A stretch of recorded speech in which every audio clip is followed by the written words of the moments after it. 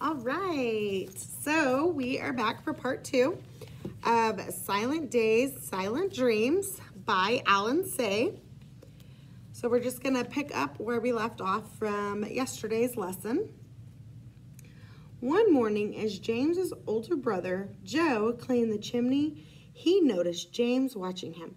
Later, their mother told Joe that Jimmy had taken some soot in a jar and to see what he was up to. If you don't know what soot is, soot comes out of the chimney from a fireplace. It's the black stuff. He's smearing soot with his spit, Joe reported. He's drawing on junk paper and making books out of them. Craziest looking books you ever saw. All trash. You'd think he's finally learned to read.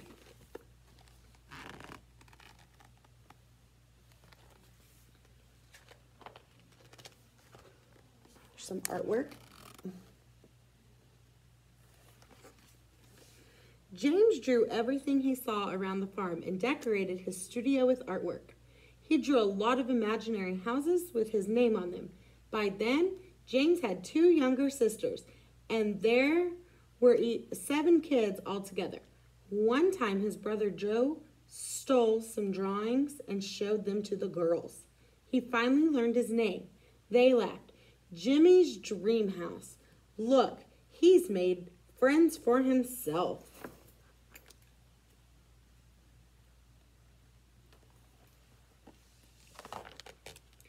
James stayed in his studio to guard it from invaders, and whenever he caught Joe and his friends trying to raid his room, he let out piercing screams and chased them away. And Dummy got his second mean nickname, Crazy Jimmy. In 1923, James's parents sold the farm in Garden Valley and bought a smaller farm in Star, Idaho. All of James's artwork was left behind in the ice house loft. At the new place, James turned an empty shed into his second studio.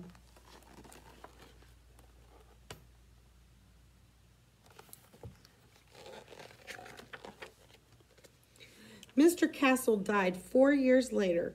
Only Mrs. Castle, James, and his younger sister, Peggy, were left at the farm. When Peggy married and had a baby girl, Mrs. Castle sold the farm, and together they moved to Boise. Again, all of James's artwork, which he had carefully wrapped in packages, was left behind. In the new house, Peggy had 3 more children. Her husband, Guy, put a cot and a desk and a little wood stove in the old abandoned chicken house for James.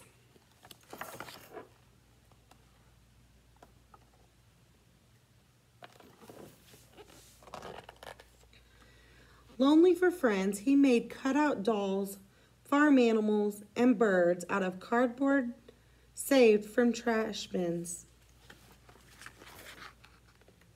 Got creative.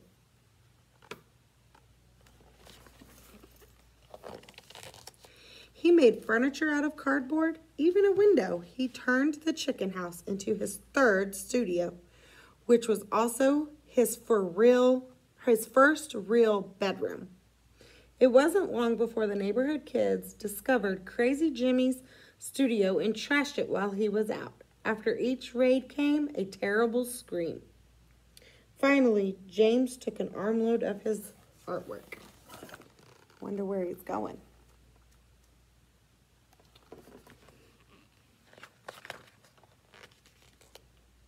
And made several trips to the nearby canal. But James liked kids, and he was friendly to anyone who showed interest in his work. Even though that didn't happen often, I'm the only one he ever allowed in his studio because he knew I liked to watch him draw. Besides, my mom, Emma, is his next younger sister, 2 years older than Peggy. Even though he couldn't hear me, I called him Uncle Jim. He never knew my name was Bob. So I wonder what made him throw his artwork into the canal, because that destroys it. A canal is water. Wonder if it made him feel better or worse. My family moved to Washington when I was 13, and after high school I joined the Army. I thought a lot about Uncle Jim. There was no use in writing him. My letters would just be scrap paper for him to draw on. As soon as I was a civilian again, I went to Oregon and enrolled in an art school in Portland, where, to tell the truth, I was just an okay student. The professor didn't notice me until I showed him some drawings that Uncle Jim had given me. He got very excited. Where is this artist hiding? I've got to meet him. Uncle Jim was going to get me an A from the hardest professor at the school. I agreed to drive him to Boise. I hadn't seen my uncle in 10 years and hoped he wasn't still living in the chicken house.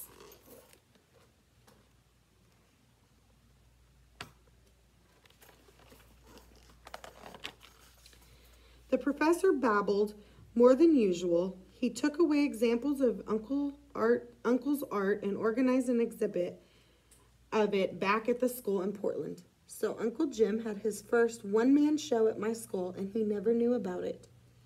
Then a gallery in Portland sold some pictures. Newspapers wrote reviews about the amazing art made by a deaf artist who was completely self-taught. The sales of Uncle's work excited Auntie Peggy very much. Then Bob Clay, the director of Boise Gallery of Art, heard the news. They're talking about a local artist, he exclaimed.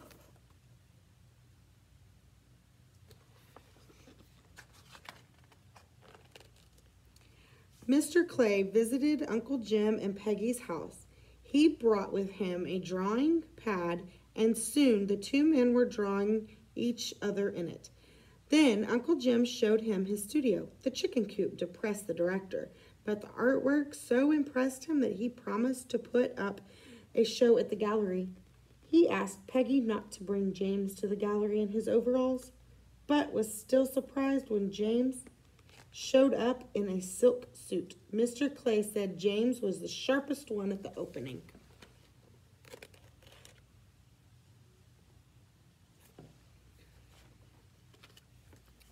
The turnout was good and a few pieces were sold.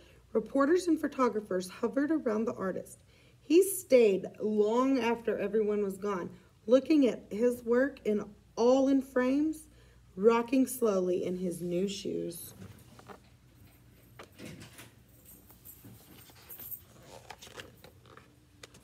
Peggy was happy when some galleries started selling his work. Then he worried about people seeing where her brother lived and worked. She took him to a used trailer dealer. Uncle Jim drew a picture of Peggy with wheels for feet, which she didn't understand. After a lot of growling from Uncle, she bought him a 2-bedroom mobile home and a television, and I heard him laugh for the first time. He could laugh like anyone else. After 30 years in the chicken coop, Uncle Jim finally got his dream house, as the family called it. He worked in it for 15 more years, in the same way he had when I was a kid, drawing with soot and spit on scavenged paper. I think he was happy. I'll bet he was. He finally got his house. Remember him drawing that house?